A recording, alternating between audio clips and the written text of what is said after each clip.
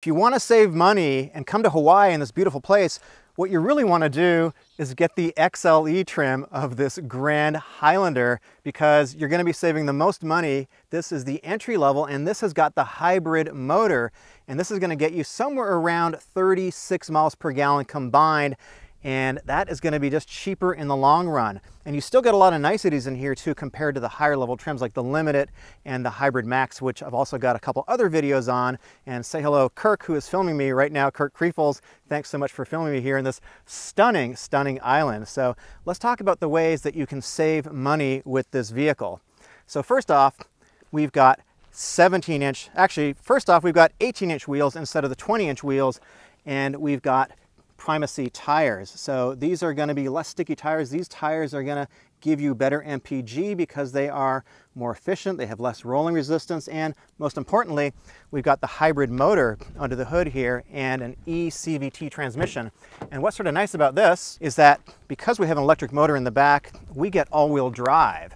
So what we've got under the hood here is the 2.5 liter engine, which is of course hybrid. We have a small hybrid battery in here too. It's not a plug-in hybrid. I think that's going to be coming in a couple of years, but we don't get that yet. And even though this is a pretty big heavy vehicle, I talked about the real world MPG that we're seeing in this vehicle is somewhere in the mid 30s. Somebody even got 40 on this.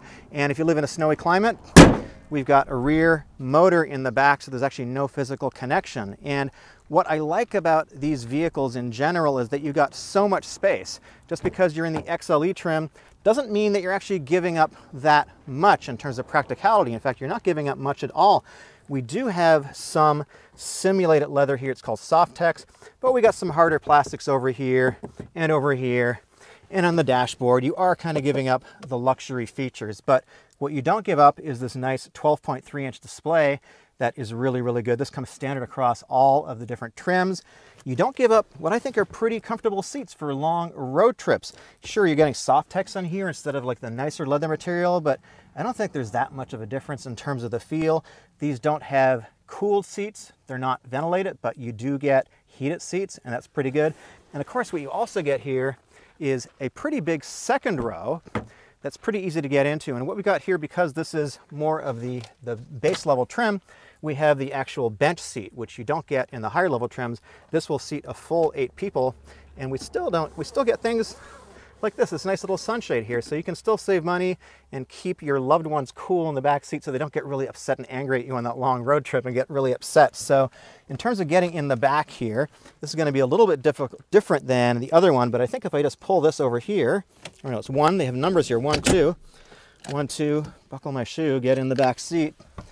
And in the back, this is not the penalty box that some other rear seats are like you get in the regular Highlander, which has a very small back seat. It's basically just good for little kids. So pretty easy to get in the back. Of course, you can fold this down too. When all these seats are folded down, in terms of the cargo capacity that you get, it's almost 98 cubic feet. It's 97.5. That is a heck of a lot. And behind the rear seat, even when the rear seat is up, we still have a decent amount of cargo capacity in here. We've got about 20 feet. And you should be able to fit 6, 7 suitcases in here. This is still a fair bit of space. This is about as much space as you get in the RAV4, which is a 2-row. You still get all this space back here, and you get the power liftgate, and you get the 60/40 folding split rear seats. They are a little bit, it's, you know, there's no power back here. You got to manhandle them a little bit. You got to show them who's boss. Kind of like that, little pre-production, but look at how much space you get in this thing, and those seats are going to fold flat over there. So this is great for moving stuff. This is great if you got a bunch of kids, you got a big family, you need to be doing things, and you don't want to worry about messing it up by having a fancy grade and wasting your money where the dogs are going to scratch it up. You got some plastics over here that you're just not going to worry about. So I think that's sort of the value proposition behind this. But let's go for a quick drive and I'll tell you how this thing actually feels on the road. We are in the XLE trim now. This is the hybrid version, and so we've got 243 horsepower. I don't know how much torque we have, how much fury of the torque we get over here, but we're about to find out as we go up this medium grade hill. Let's hit it. CVT action. right? Not terrible. It's not terrible. It's not fast, but you're not buying it because it's fast. You're not buying because it's not bad. You're buying it because you're going to get really good MPG in this. And so far, what Kirk and I have seen, we're getting about 36 MPG just kind of driving around the big island here of Hawaii, which I think is not too bad. And we looked on the display and we were seeing anywhere from mid-30s to about 40. And I think that's not too bad, because here's what I think is the reason you're going to get this XLE trim compared to one of the others. You want to save some money. That's the bottom line. And you want to get the hybrid because you don't want to spend a ton of money on gasoline. The difference in cost between the gas engine and the XLE and this is fairly negligible, I think. I can't remember what the exact I think it's like $1,500–1,600 between the two as well. Something like that. It's not it's not that big. So with this engine, you're just going to save so much money over the long run, and I think that's really why you'd get this. So in terms of the trim in here, it's definitely a little more scaled back, I think is the way to put it. We got some basic. We got some hard plastics up top, which we didn't have in the higher trims. So that's, to me, that's a little bit of a hard pill to swallow, but it's not terrible. But you still have the quiet ride that you get in the other versions, because these all have active sound damping and they all have this acoustic glass. Listen to how quiet it is. You can't even hear the goats outside that are bleating about how much they love being in this island because it's so beautiful here. It's so pretty. It's such a stunning island. So I hope that you guys are enjoying the drive. And we still get all the space that we get in the other vehicles. We still have a ton of USB ports. We still have a pretty nice ride in here. It does break up a little bit over some rough surfaces, but in terms of doing a long road trip, this is the one to get if you're on a budget, if you want to save some money, and perhaps you got a bunch of animals in here. They're going to tear up the interior. The hard plastics are actually not a bad way to go if you are transporting your litter of dogs or whatever. If you're goats, if you're here in Hawaii, your goats. So that's sort of where this is. Everything else, it drives really nicely. It doesn't quite have the pickup of the gas engine. Let's do it again. So going up a hill with two people, it's fine. But if you're going to be transporting 5 or 6 people regularly, and you like a little bit of power in the freeway, this is going to be a little bit frustrating. I'm not going to lie to you guys. I think it's a little bit on the low side. It feels not that dissimilar to my 2012 Prius in terms of pickup. It's maybe a tick quicker, especially like 0 to 60, but once you're up to speed, it feels about the same and it sounds the same too. It has that sort of grainy, gravelly 2.5 liter four-cylinder CVT thing that they've been doing for a long time. But that's sort of part and parcel. It's bulletproof, it's efficient, and you know, in a vehicle like this, most people aren't buying it for performance. They want practicality, and this delivers it in spades. Absolutely, and I think the ride quality is equal to the Platinum, which we just drove. If not better, because of the smaller wheels.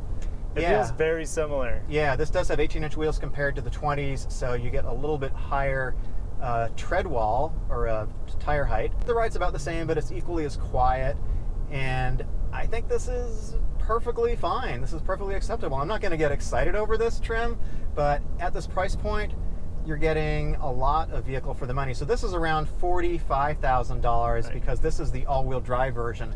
And what you get with the all-wheel drive version, if you're in a wintry climate, is you get a rear electric motor. And so that is what's providing your all-wheel drive. So there's actually no coupling between the front and the rear. And that's how they get all the economy out of this, is because they're basically saving on the drivetrain parasitic losses that you're going to get with the 2.4, which only gets about 22, 23 miles per gallon combined. This is a whole lot higher. This is, it's not double, but it's like 1.6 times better, and that's going to save you a ton of money. The seats are equally as comfortable in terms of the support. So this thing drives pretty much like you'd expect. I think it's perfectly fine. Not the trim that I would pick. Probably the Limited is the way I would go, and I think we've been talking about that. Limited hybrid. Parking sensors alone are probably worth the investment for that mid-grade. Yeah, parking sensors are a big deal, especially when you're dealing with a large, in-charge vehicle that can be difficult to park. This is not something I would personally own in my driveway. You've probably seen my driveway in a bunch of videos, and it's very, very it's tight. right up my alley with a household full of kids. So I think me and my wife would be happy to own one of these, especially in the hybrid. She absolutely hates, more than I do, putting gas in cars. And the hybrid is we'd be making like dozens of less trips to the gas station throughout the year, and that makes us both happy. It has nice technology in here that you can access when you want, but it's never intrusive. You can just hop in and you can drive this, and this drives like a normal vehicle. There's nothing to think about. There's nothing to worry about here.